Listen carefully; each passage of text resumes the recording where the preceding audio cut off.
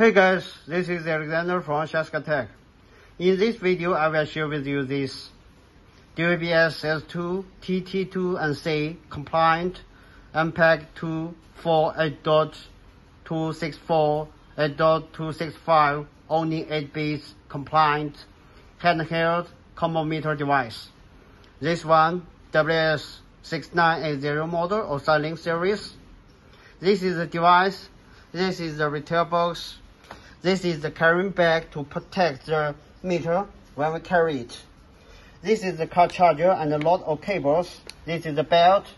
And this CD is actually a user manual. We can get the PDF version. Yeah. This is the screen foil to protect. The backup to stick on the screen to protect the screen. To the power adapter. Normally we can offer EU plug version, US plug version, UK type and Australia AO type in default for users from different regions. So to the meter device itself, let's check them one by one, okay? On the main menu there are DVB-S2, TT2C spectrum, loop search, others, multimedia, system setting. Okay. Under the DVB-S2, we see there exists a lot of satellite here, listed here. For different regions, the satellites will be different.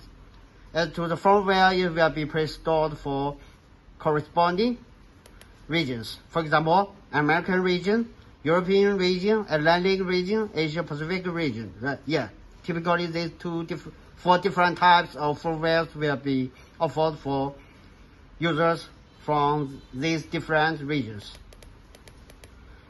Okay, next is DVB-T2, right? As we see, DVB-T2 and C are normally popular in Europe, Africa, part of Asia Pacific, and part of South America, but these two are not supported by North America. In North America, it should be ATSC that will be used. So these two functions will be almost useless if this device is applied in North America. Yeah. But DVB-S2 will be useful for satellite search and verification. Spectrum analysis. It is one typical feature of this combo meter. Yeah. Next, loop search. Then others, let's see what will be included. Channel list. Of course, currently we connect nothing, so no channel. Yeah.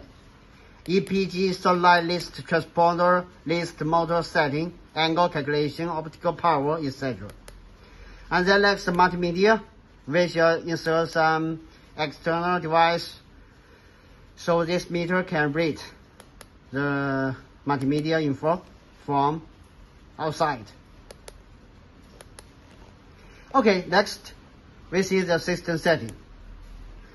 In default, the language is in English, though we can set it as French, German, Italian, Spanish, etc. Yeah, we can change it for convenience of our use. Then the next country name is just a name, nothing special. And other information can be found here, including the version information. We as users can also do the factory reset when needed. When newer firmware is got, update can be processed. Yeah, that's the main manual information offered to us. As to the panel, we see there are buttons, digit buttons, and these are indicators. Yeah. Let's check the side of this meter.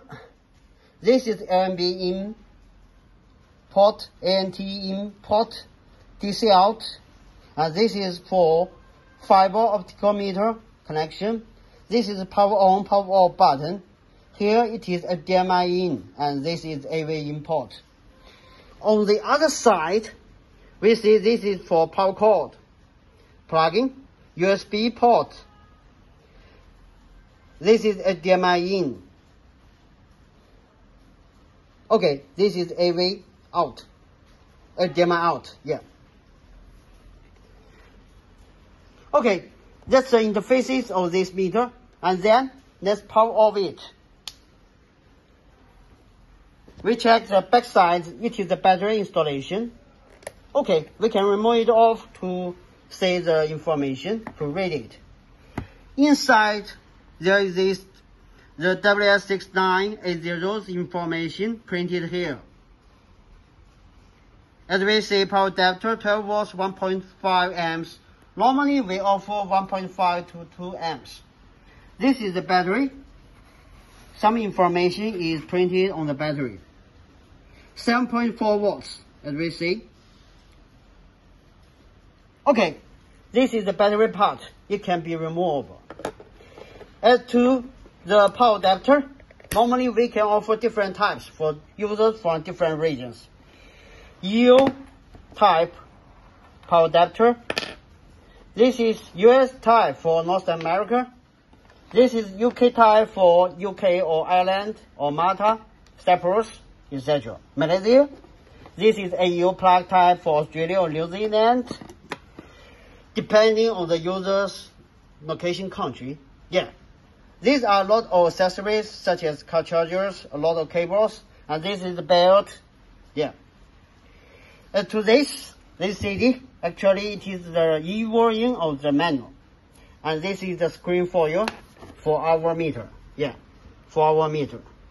Okay, it's a brief introduction of this combo meter, which is quite useful, especially when applied in Europe or Middle East or most of Asia Pacific. Yeah, a lot of users use this device for their satellite TV service installation and verification, antenna installation, etc. Yeah. As to the device, its screen is 7 inch, so it's a big screen. Yeah, for the handheld meter, very good to use. Okay, thank you for your time. Bye bye.